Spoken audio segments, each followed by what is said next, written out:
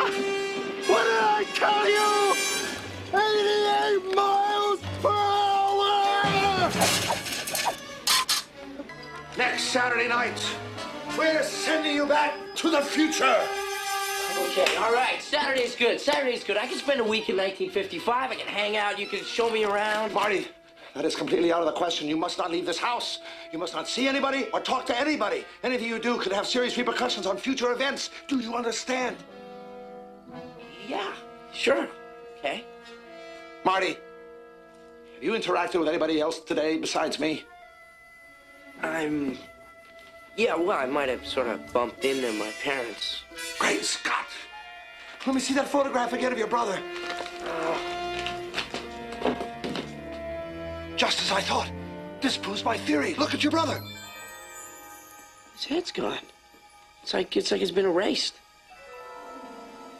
Erased from existence. Whoa! They really cleaned this place up. Looks brand new. Now remember, according to my theory, you interfered with your parents' first meeting. If they don't meet, they won't fall in love, they won't get married, and they won't have kids. That's why your older brother's disappearing from that photograph. Your sister will follow, and unless you repair the damage, you'll be next. This sounds pretty heavy. Weight has nothing to do with it. What I wanted to talk about was Einstein's theory of relativity, because it ties in with the speed of light, synchronicity, conventionality that you were talking about earlier. Briefly describe what relativity is, what the theory of relativity is. Relativity is the branch of physics that was discovered by Albert Einstein. There are two sort of subdivisions in relativity called special relativity and general relativity. And special was discovered in 1905, and then in 1915 he discovered general relativity. Basically, they're the branch of physics that deals with the unusual effects that happen when an object travels at very, very high speeds or in a very intense gravitational field. The special theory of relativity ignores gravity. The general theory includes gravity. And so what Einstein discovered was that space and time are a little different than what most people think they are. They're not sort of absolute and the same everywhere. Clocks don't. Our natural expectation is to think that clocks all tick at the same rate if they're well constructed clock. Okay, you got a good one, you got a Rolex, and it's going to take a licking and keep on ticking, right? The assumption is that no matter how you move, it doesn't affect the rate at which time flows, and the effect indeed is so small that we don't notice it in our everyday lives. But Einstein was able to figure out rationally from really just two observations that time is affected by motion. The flow of time, the rate at which clocks tick, is affected by motion. And also lengths are affected by motion. And so, how thick you are depends on how fast you're moving. That's kind of interesting. And again, it's not something we would notice in our everyday experiences because the effect is very small. It's not until you get up to a substantial fraction of the speed of light that the effects become significant. But that's really what it is. It's the physics dealing with very, very high speeds or very intense gravitational fields. So the theory of relativity is that time and space or matter are relative to what? They're relative to the speed of light, interestingly, and the round-trip speed of light. One of the peculiarities that was discovered in the late 1800s is that the speed of light, no matter how you measure it, the round-trip speed of light is always 186,282 miles per second. And that's very peculiar. I want to give you an example of this. Suppose that you're in a car and you're driving 50 miles an hour, and somebody in the back seat takes a baseball and throws it, and they're capable of throwing a baseball at 50 miles an hour, and so they throw it out the window. Now, someone on the sidewalk would see that ball traveling at 100 miles an hour, wouldn't they? Because it would be the speed of the car plus the speed of the baseball. It would be 100 miles an hour. That's called the Galilean velocity addition theorem. Okay? You just add the velocities. But what's peculiar is light doesn't work that way. If I'm traveling down the road at half the speed of light, and I turn my headlights on, and they're moving the speed of light faster than me, which is c, I'm traveling at half c, you'd think somebody on the sidewalk would see the light traveling at 1.5 c, 50% faster, but he doesn't. Somehow he sees the speed of light as c faster than him, whereas I see the speed of light as c faster than me, even though I'm moving relative to him. Very peculiar. And Einstein realized that the resolution to that paradox is entailed by the fact that my clock doesn't tick at the same rate as someone on the sidewalk, and so the way I measure time is different, and lengths change, and so the way my rulers are not the same as a person's who's stationary on the sidewalk. So if you're traveling at 3/4 the speed of light, your ruler is different than the man standing on the sidewalk right next to you as you pass by. Right. If you could take a snapshot from a neutral perspective, your ruler and his ruler would be different lengths, even though they might be 1-foot rulers. That's right. Because you're traveling at the speed of light, therefore, the length of everything relative to you has shrunk. Correct? Yes. And the thing that's surprising to people is when you're moving, you do not notice any of these effects because everything shrinks together. Okay, and so you might say, well, this ruler seems just as long as it used to be. It's still the length of my arm, but that's because your arm has also shrunk in that direction, and so on. So everything moves together. Your time might be slowed down, and so you're moving very slowly, and your clock is ticking very slowly, but you don't notice it because your brain is slowed at the same rate your watch is. And so everything slows together. And so you don't notice the effects in your own car or in your own spaceship or whatever you're in that's moving at some substantial fraction of the speed of light. But somebody watching you with the telescope would notice that inside your chamber there, you're moving very slowly. And the faster you get to the speed of light, the slower and slower time flows.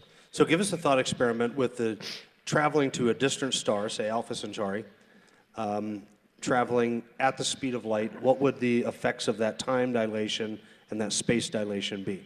So as you move closer and closer to the speed of light, since time slows down, you age very slowly. But from your perspective, it doesn't seem that way. It seems like time's flowing normally. But from your perspective, as you're moving very fast, you're always allowed to consider yourself stationary, you see.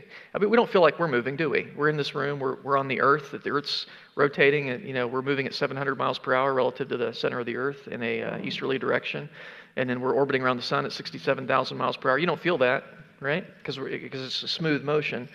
So the person who's in the spaceship, from his perspective, it's the universe that's moving backwards at a substantial fraction of the speed of light. So from his perspective, since things shrink in the direction of motion, that star that was very distant is now not so distant because the universe is compressed in the direction of motion, interestingly. And so what happens, let's say it's a star that's, say, 4 light years away. Alpha Centauri, the nearest star, is 4.3 light years away. So you'd say, well, it's going to take at least 4.3 years to get there because we can't move faster than the speed of light. We can only move slower than the speed of light. So I move up to a very high speed, as close to light as I can get. The person on the ship would be able to make the trip in, say, a couple of months. Because from his point of view, the universe shrank in the direction that he's traveling, and so that it didn't take very long to get there. Now, a person on Earth would say, no, the reason you were able to make that trip in what seems like 2 months is because your clock was running very slowly. And so they both agree, everybody agrees that they're able to make the trip the astronaut is able to make the trip aging only a couple of months. They disagree on the explanation for why, because the explanation is relative to the person's point of view. So that's where it gets its name. So twin astronauts, one stays on Earth, one gets in a ship and heads off to Alpha Centauri, makes the trip there, and comes back. What happens? So if he comes back and meets his twin would have aged 8.6 years, whereas the astronaut would have aged barely, 4 months, say, depending on the speed. So the twins are now different ages. So very interesting. Is traveling at the speed of light possible? And if not, why not? So it turns out traveling at the speed of light is not possible unless you're light. Okay, light travels at the speed of light. Anything that has no mass has to travel no rest mass has to travel at the speed of light. Anything that has mass, though, can't ever reach it, because there's a third effect that kicks in. We talked about how lengths compress as you go faster and faster. Your time slows down as you go faster and faster. The third effect that kicks in is mass increases. Mass goes up. Things get heavier, and so and when something's heavier, it takes more force to accelerate it. And so it turns out that in the limit, as you approach the speed of light, your mass would go up to infinity, and it would take an infinite amount of force to get you any faster. So you can't ever push something up to the speed of light. You can get arbitrarily close, but you can never reach it. And if you reach the speed of light, or you got close to the speed of light, is time travel possible? Well, in a way, yes, because in a sense, we're already traveling through time. Because, I'm going from 12:45, 47 seconds to 48 to 49. We're moving forward in time now.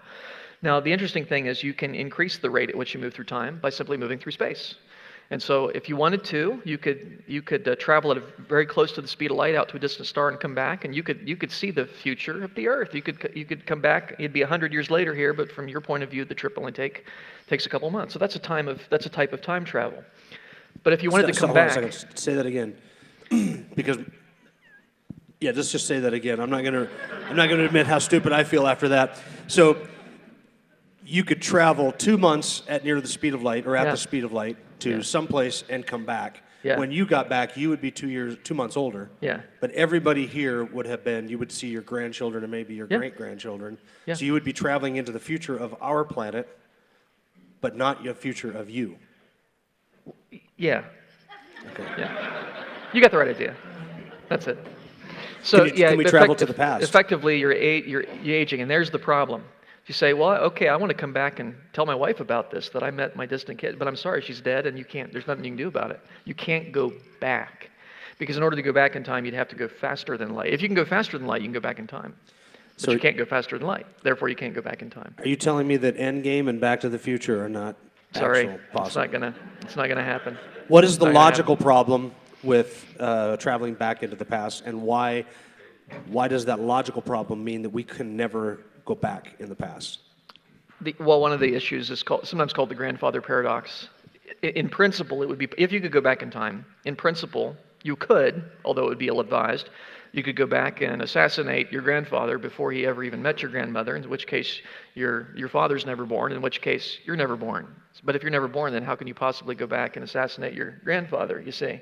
And so you end up with a paradox. On the one hand, you must exist in order to cause his death. On the other hand, you can't exist because he died. And so it leads to a logical contradiction, and that which leads to a contradiction is false. Therefore, time travel into the past is false. Did you catch the logical math behind that, everyone? Okay. Back to the Future, basically. It's false. Yeah, it's not going to work. But it's a good movie. It's fun.